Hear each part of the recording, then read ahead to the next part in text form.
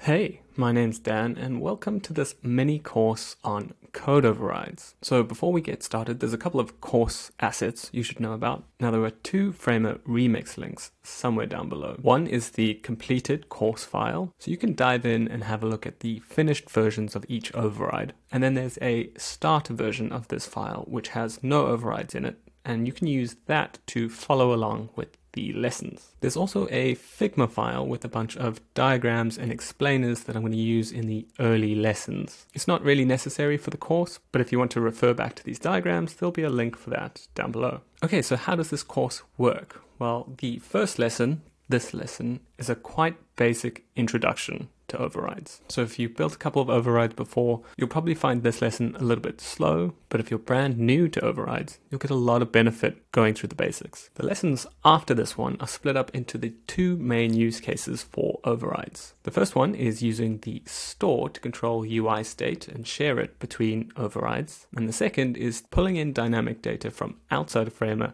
and displaying it in your components. Now, during those two lessons, we'll build a bunch of overrides, starting off with quite simple ones like this counter component, and ending up with quite advanced ones like this movie component that fetches data from an external API. Anyway, that's enough waffling. Let's jump into the first lesson.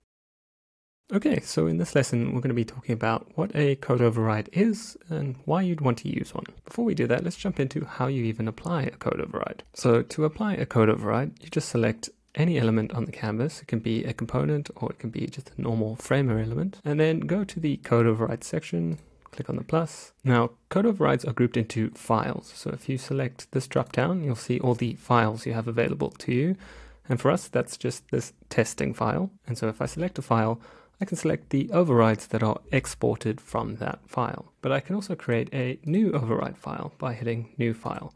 So if I do that and give it a name, you can see that Framer creates this example file and it exports three different overrides. It has one called with rotates, it has one called with hover, and one called with random color. Now to apply this override, I have to go back into our home page. I can select the button and apply the new override. So I want to pick the my first override file, and I'm going to select with rotate. Now when I preview that, the button is rotated 90 degrees. So to edit this override, all we need to do is hit edit code, and it takes us back to this view. But now if we hit the preview button, we can open up this desktop preview, and we can see the effects of our override live. So now if I change this rotate to 45, you can see that we see the update live. And really, this is the best way to iterate on a code override, with the code on the left and the applied code override on the right. But before we carry on, we should probably back up and explain what exactly a code override is. So you can kind of think of a code override as a thin wrapper around a Framer element. And this thin wrapper allows us to do some stuff in code and pass the results down to the Framer element. But in reality, an override is actually just a function that takes a Framer element as an input, allows us to write some code that will change that element in some way and returns the same element as an output. Now, you might be wondering what the difference is between a code override and a code component, where an override is a function that takes a Framer UI element and returns it. A code component is a component built entirely out of code, where we can tweak the input parameters to change the appearance of the output. So instead of wrapping around an element like an override, a code component is a component on its own. Now, code overrides come with a couple of constraints. The first constraint is that we can't see their effects on the canvas. If I switch back to Framer quickly, you'll notice that I can only see the effects of this with rotate override when I'm using a preview window. If I go back to the canvas, you'll see that the button isn't rotated. And this can make them a little bit tricky to work with because you can't always see their effects. The second constraint of overrides is that you can't pass dynamic values to them. So if you wanted an override that changed a button's color, for instance, you would need to create separate overrides for each color change. The user can't apply dynamic values to a code override, you just have to create separate ones. So if I wanted these buttons to be rotated at different angles, I need to create a new override. So we just do something like this.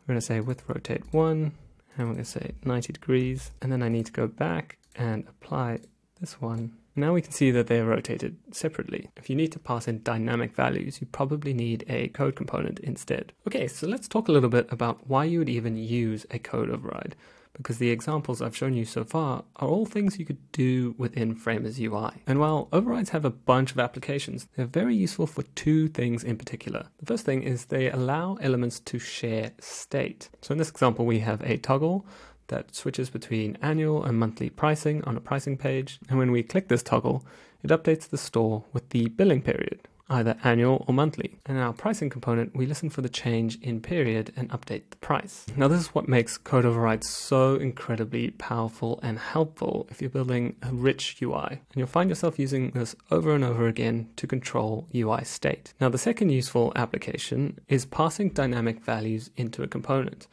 And I know that earlier I said you can't pass dynamic values into an override, but what I mean by this is that we can use overrides to fetch data from outside of Framer and populate our components. So in this case, we have a login and sign up button, but we want to check if the user is already logged in. If they are logged in, we want to return this variant of the button, and if they aren't logged in, we want to return this variant. So these values are dynamic in the sense that they are coming from an external data source and they're not being set by us in the UI. And really there are tons of ways to use this with pre-existing APIs that mean that your website won't just be static, it'll feel dynamic and data driven. So let's talk about the anatomy of a code override. So each one of these pieces of code is its own override. And to start with, we have this export keyword, and that exports a code override from this file. So if this is missing, you won't be able to select the override in the dropdown. Next up, we have the function keyword, which tells us that this is a function. Here we have the name of the override with rotate, and this is the name that will appear in the dropdown. It's common practice with overrides to name them in this way. So they're always named with and then a description of what they do. Next up, we have the input parameter, which is a component. And this is the Framer element that we've applied this override to. Remember, it's passed in as an input to this code override. This bit here is just a TypeScript type. You don't really have to worry about this. Just make sure when you copy this code override that you include this TypeScript type. Now, the override actually returns a function which returns the component, which is a bit confusing, but all you need to know is you're never going to write any code over here, and all the code you're going to write will be here. Now you're probably wondering what this props object is, and those are all the original properties that have been passed down from Framer into this component. So for our button, it'll be the corner radius and the background color and all that sort of stuff. And then the first thing we do is pass all of those properties back onto the component so that those styles are still applied. And then on the component itself, we get to make the changes to the component that we want. So here we have a simplified way of thinking about a code component that takes away a lot of that syntax that we were just dealing with. So here we have the code override name, and over here we have the component that's being passed into our override. We then return this component, pass the original properties back into it so that the styling doesn't break, and apply new properties.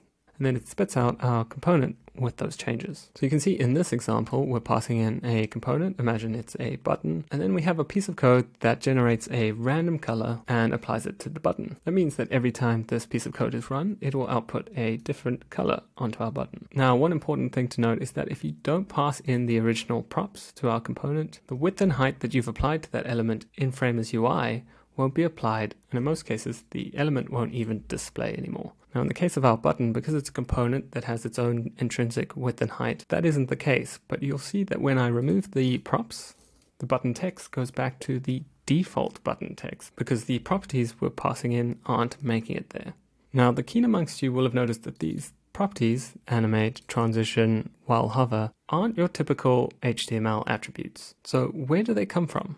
Well, they're actually Framer motion attributes. And Framer Motion is a React library that powers all of Framer's animations. And so all of these components are actually Framer Motion components. And so we can use some of the Framer Motion attributes that we have access to. So over here I have a little summary of all the attributes you have access to. The first 5 are all gestures, so while hover, while tap, while focus, etc. And they allow us to change what the element looks like when any of these gestures are taking place. For the most part, you won't need any of these because you can set all of this within Framer's UI anyway. The last 4 are ways to override the styling or properties, but let's go look at how this works in practice. So I set up this test file which demonstrates some of these attributes. So the first one is this while hover attribute, and that just allows us to change the appearance of the button when someone's hovering over it, which is pretty self-explanatory. While tap does the same thing, but only when the button is being pressed, as you can see here, and all the other gestures I pointed to earlier work in the same way. Next up, we can use the style attribute to override the default styles of our element. So if I remove this background red, it should go back to being blue. I've also offset its Y position so it's 60 pixels higher than it should be. Now you should actually never need to use the style attribute because you can set most of these parameters using Framer's UI. And in fact, I only recommend using this if you need to use some CSS attribute that Framer hasn't added to the UI yet. Next up, we have animate, which allows us to animate something from its default position to a new position. So if I refresh this, the button rotates 15 degrees over the course of 2 seconds. But again, most of the animations you can set here can be handled within Framer's UI. Next up, we can use the variant attribute to control which variant of our component is being used. So if I change this to be primary dark, you see that it switches the variant of our button component to be the dark version. And this is very useful if we want to dynamically set the variant based on something happening elsewhere in the UI. And then lastly, if we have a text element, we can use the text attribute to change its contents, which again is going to be really useful when we want to set the text based on some external data source. Okay, so that's pretty much it for this first introduction to code overrides. In the next lesson, we're going to actually build some overrides like this counter here, for instance, to show you how to put everything I've just mentioned into practice. Catch you at the next one.